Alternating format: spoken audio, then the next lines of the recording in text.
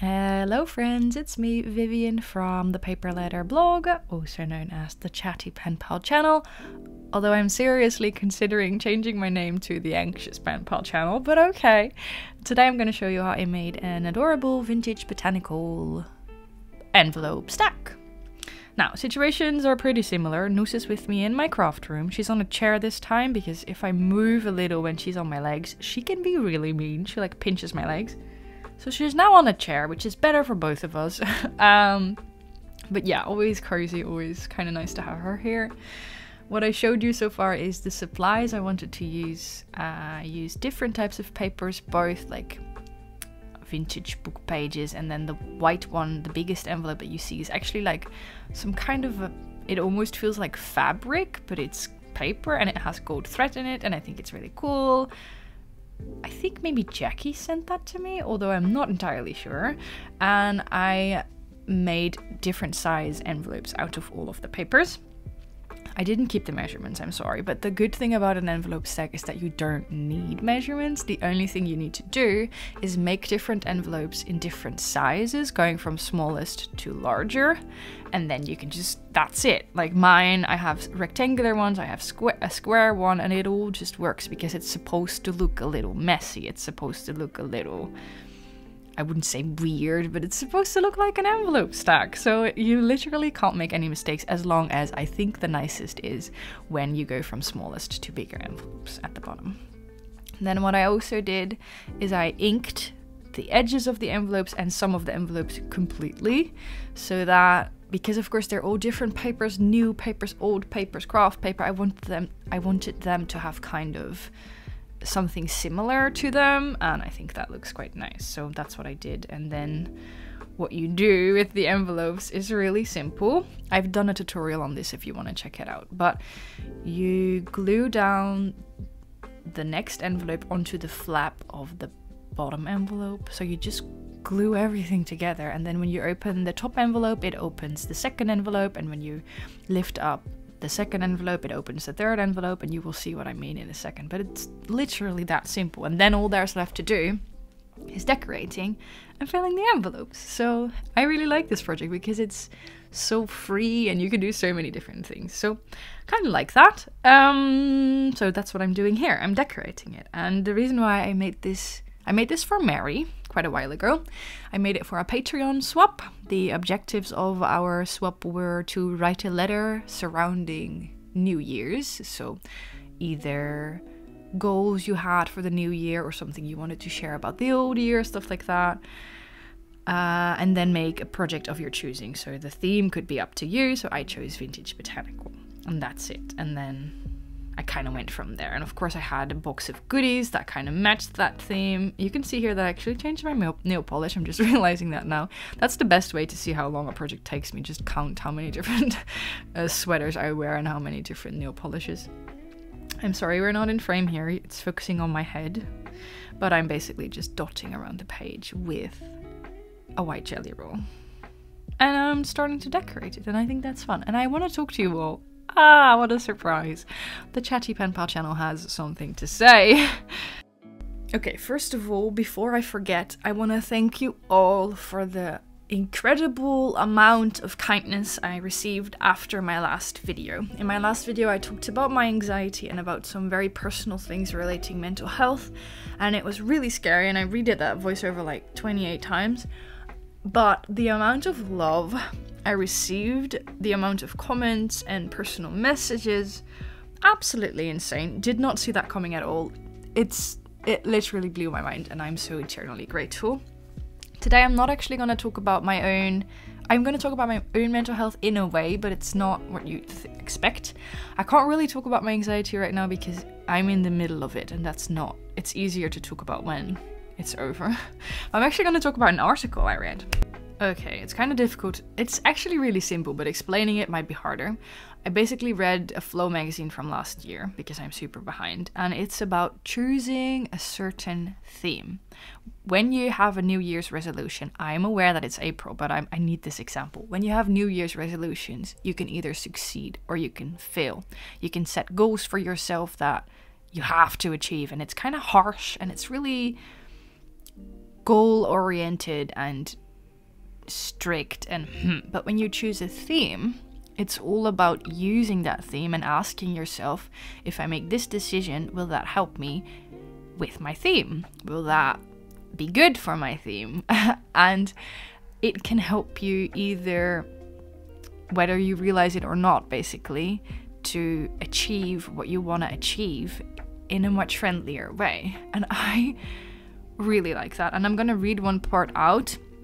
It's in Dutch, so if I talk very slowly, it's because I am like literally translating it to English as I'm speaking. But basically, it says that a good theme should be about what you really want, what you're dreaming of, and not what you think you should want or what others think you should do. And that kind of hit me because, if I'm honest, so much of my decision making is guided or is based on what I think I should be doing and not on what I want or what I want to achieve or what I really dream of. So when you choose a theme, this can help you look at what makes you happy in a way. And it sounds very vague, but I actually think I'm actually gonna do it. So there's of course a couple of theme words that they give you as examples. I have to translate again because this is in Dutch, but one of them is simplicity or growth, I should say, movement, adventure, journey, desire, to sow, courage, trust, inspiration, light, flexibility, stability, blossom, balance, compassion, acceptance, visibility, learn or study, expertise, and what's the opposite of sow? Harvest. Yes, harvest. So that's some examples for like a theme you could choose. And then this theme could, okay, I will stop with the explanation. I will start telling you about my words and how I think this can help me, because I think that might be easier. Okay, so I have one word that is like the main word, and then the other one is kind of to accompany that first word, also because it sounds kind of nice in Dutch.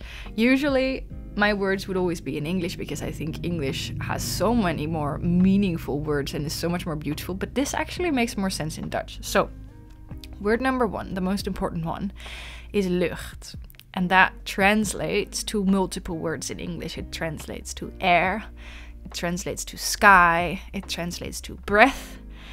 And if you say in Dutch opluchting, it kind of translates to relief. Like, oh, I feel so much better now, is basically what opluchting means. And that is what I want in life. And it sounds very vague. And the second, but I know that, and I know what it means. And the second word is licht. So you have lucht and you have licht. And licht translates to light. And of course, I think that in English has two meanings, and it has two meanings in Dutch as well. They are the same, luckily. So light could either mean not heavy, and it could mean like sunlight, or I don't know, like not dark. I don't know how else to explain it other than not heavy and not dark, but you know what I mean, right? And in Dutch it means the same. So my number one word is lucht, which again translates to sky and air and breath, and to feel lighter and to feel happy and better, and wow. And I think that makes a lot of sense. Like when I am anxious, which I actually really, really am right now, I get no air. Like I can't breathe, so to get air would be amazing. But at the same time, I can get really stuck in myself, in my thoughts. I can get stuck inside on the couch. And then air and sky would mean going outside, getting that feeling of relief and just feeling like walking on air. I don't know if this makes any sense, but to me it makes so much sense. So by the way, I really loved this envelope because you will see what I end up doing with a stamp behind the frame. I thought that looked so cute. But that just makes a lot of sense because like air and sky and breath. That's what I'm lacking when I'm anxious. So to want that makes sense. And then the other one, light. I think that's mainly about feeling lighter. And I don't necessarily mean in weight, although sometimes I can be a little insecure, but I mean in mentally feeling lighter. And at the same time, you know that saying, you gotta let the light in? I think that's what it entails as well. Like looking on the bright side and focusing on the good instead of the bad. And for me, I think like this theme is supposed to help you make better decisions or easier decisions almost. So now I can ask myself, is it going to make me feel lighter? Is it going to make me feel... Is it going to give me air? I don't know. This sounds really stupid in English, but I think you get what I mean, right? It's difficult to explain, but is this going to make me feel? Is it going to bring me what I really desperately wanted to bring me? And examples of this could, for example, be, it doesn't always have to be something that you really love, like, oh, I'm going to read a book in the sun. Yeah, that's gonna bring me lucht and licht. But it can also mean something that I hate doing, such as exercise. Like this morning, I woke up really early, like accidentally, and then I had to go to the hairdresser, so I figured I would just have a lazy morning. But instead I exercised. Like we have a cross trainer, so I did like a run kind of thing, and I really exercise, and I absolutely hate doing that. And I did that on Sunday as well. And when I say I hate exercise, you don't want to know how much I actually hate, absolutely loathe exercise. So I have to push myself to do it, because I know that afterwards I'm gonna feel lighter, I'm gonna feel better, I'm gonna feel that air, like I'm gonna feel like I'm gonna be able to breathe better, because I will have achieved something, and I will have those endorphins, although I never really know what people mean with endorphins, because I still hate exercise. It's not like some people are actually addicted to it, but I hope that makes sense. So it could also be, of course, something that is going to make me happy, but it might at the same time be making a decision that instead of staying in bed for another hour, I'm actually gonna do something I absolutely hate, because in the end, it's gonna help me towards my theme, like towards usually I would say that I'm pretty good at explaining things, but when I am this anxious, I get kind of stuck in my head, so I'm finding it difficult to explain. But maybe it makes a lot of sense, maybe it doesn't, but I just wanted to share this with you because I thought this theme such a powerful tool. There's another example which is kind of weird, but it's me, okay? It's me. What I'm doing in the background is I'm just writing down the tea instructions, like what kind of tea it is and how long you have to steep it. I'm pretty sure that's what I wrote. But I hate grocery shopping ever since I've had anxiety. Like the supermarket is like my least favorite place in the world because it makes me anxious. So lately I've been doing a whole lot of online shopping. Like I just get my groceries delivered to my door, which is great, and it gives me extra time to do other things and I don't have to worry. But it doesn't help me with my theme. It helps me in that moment because I feel great about not going to the place I hate the most. But in the long run, it actually makes me feel worse because whenever I am in a situation like supermarket and I cannot avoid it, I am really out of practice. The thing with anxiety is you have to keep exposing yourself to it. As much as that sucks, if I don't go to supermarkets anymore, I will start hating supermarkets even more. So on the long run, not going to that place is helping me. Avoiding my fear is actually really nice, but on the long run, it's making my fears worse. And that's like the supermarket is like a really small example, but of course that applies to bigger things as well. Like, yes, I can avoid the things that I'm terrified of, whether that's with work or in social situations or visiting my boyfriend in Belgium, because I absolutely hate traveling. I don't know. I'm literally scared of most things in life, my friends. But in the long term, is that helping my theme to feel lighter and more air?